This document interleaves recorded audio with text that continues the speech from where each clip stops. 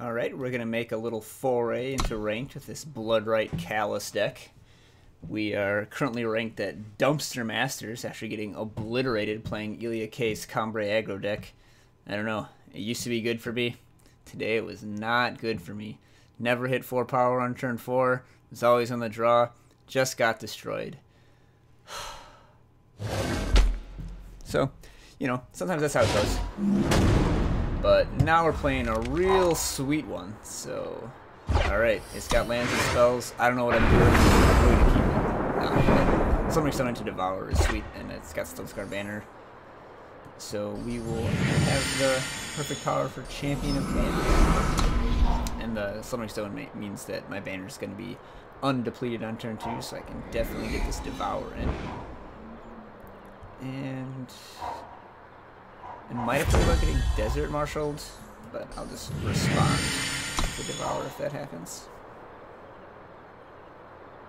Because you can't respond to Devour with Desert Marshal. Ambush is not fast spell speed.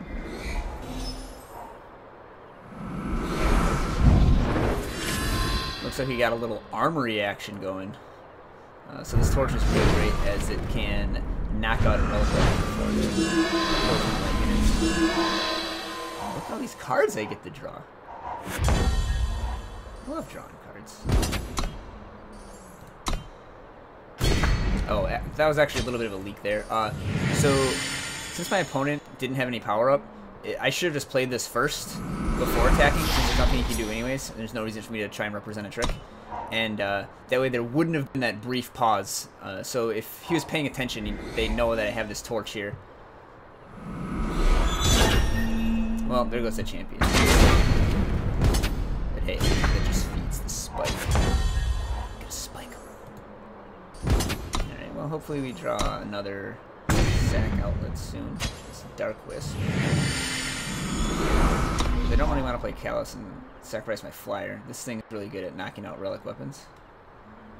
Although if he plays an Auric Runehammer and attacks here, then like he has to leave his Reconnal Artisan back to block and trade the Dark Wisp to protect it, which is pretty miserable. Looks like he doesn't have that anyways.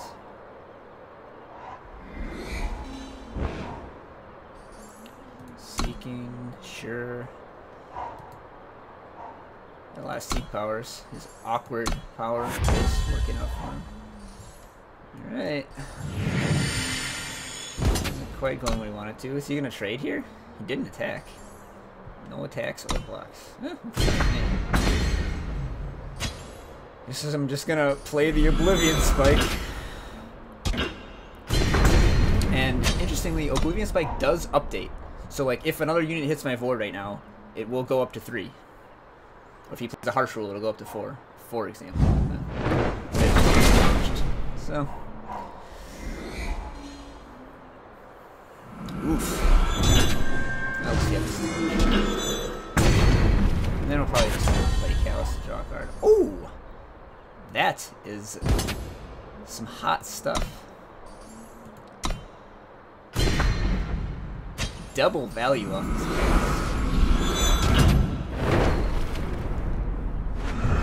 Man.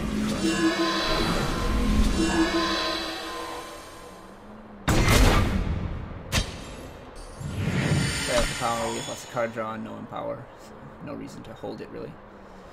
It's not like you can play double torch if necessary.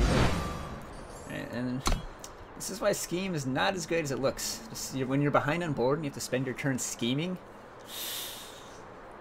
you're just gonna get further behind. He's gonna knock down to 9 here. And we have 6 points of burn in our hand, so. Ooh, and then no power, no play. Let's see.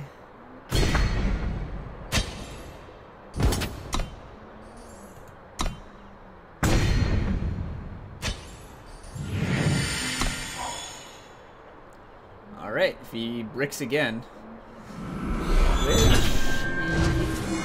well, we have 10 damage and he has 11 health, so we are just barely short. Oh, but Recogulator, this guy's gonna do some work. Harsh Rule won't even save me now. Oh my goodness, this Recogulator is insane. Never thought I would utter those words. Yeah, he's just gonna scheme. Doesn't matter what he finds. He's dead Recogulator beats. And he knows it. He concedes. Sweet. Chalk up a victory for Stonescar Kalis. Break back into the 200s yet.